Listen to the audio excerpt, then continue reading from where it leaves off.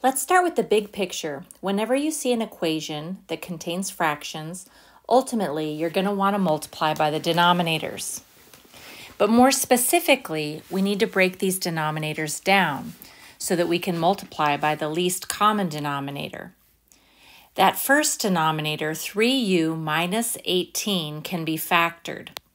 Let's take a 3 out, leaving us with u minus 6. Redistribute that in your head just to verify. 3 times u is 3u, and 3 times negative 6 is negative 18. I'm going to go ahead and rewrite what we have so far with the denominator replaced with 3 times u minus 6. Now that the denominators are completely factored, we can see that the common denominator would be 3 and u minus 6. So let's multiply both sides of the equal sign by both 3 and u minus 6. Ultimately, when we distribute the 3 times u minus 6 to the left, we're going to end up putting 3 times u minus 6 next to each one of these. Now we're ready to multiply. Let's cancel out what we can. In the first piece of multiplication, that u minus 6 cancels, and so does the 3. All we have left is 6. Now moving to the right, nothing cancels, so I'll just bring that down. Keep in mind it's multiplication.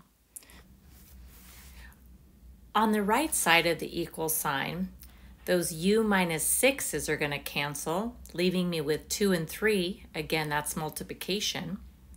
All those fractions are gone, so we're ready to start simplifying. 6 minus, now 3 times 3 is 9, and we still have u minus 6.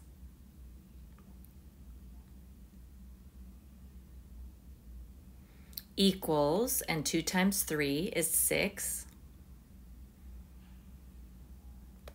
Let's continue simplifying that left side. Distributing negative 9, I'm going to have negative 9 times u is negative 9u, and negative 9 times negative 6 is positive 54.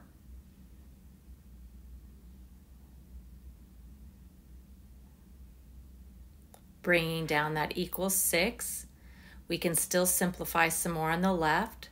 The 6 and 54 make 60, so we have negative 9u plus 60 equals 6. Let's move those numbers to the other side. So if we subtract 60 from both sides, we'll have negative 9u is equal to negative 54. Getting rid of multiply by negative 9, we'll divide by negative 9, and we end up getting positive 6.